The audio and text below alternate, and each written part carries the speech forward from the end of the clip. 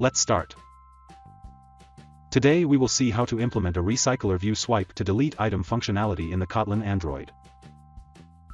Let's see the project structure. At the app level build.gradle file, write this plugin. Here we have the main activity, a model class, and an adapter class. And in this UI, we have the activity_main.xml file, which is the layout of the main activity. And the row_item. XML file, which is the layout of the single row of the recycler view. Let's see the UI. In the activity_main.xml file, we have a recycler view inside a constraint layout. And in the row_item.xml file, we have a text view inside a constraint layout. Let's see the Kotlin code now. This is a model class with a string variable as the data member. This string will be shown in each row of the recycler view. These are the imports. This is the adapter class. These are the data members, and this is how we initialize them. In the onCreateViewHolder function, this is how we inflate the row_item.xml file.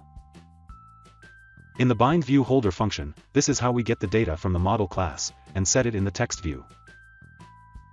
In the getItemCount function, this is how we get the count of the number of items in the recycler view. This is the viewHolder class. When an item in the recycler view is clicked, we show a toast here.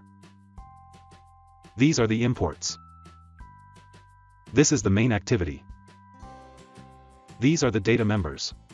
Here we have an array of string data, which we will use to populate the recycler view.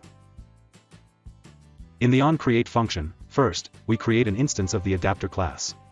Meanwhile, we call the getData function, which gives us the data that we will show in the recycler view. Then we set up the recycler view attributes like its orientation, animation, item decoration, etc. At last, we call the setSwipe_to_delete function. This is the setSwipe_to_delete function where we implement the functionality to delete an element from the recycler view when it is swiped left. Also, when the element is deleted, we show a snack bar with an undo button. If the undo button is clicked, we restore the deleted element.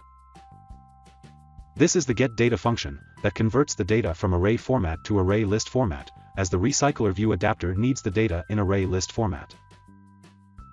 Let's run the app.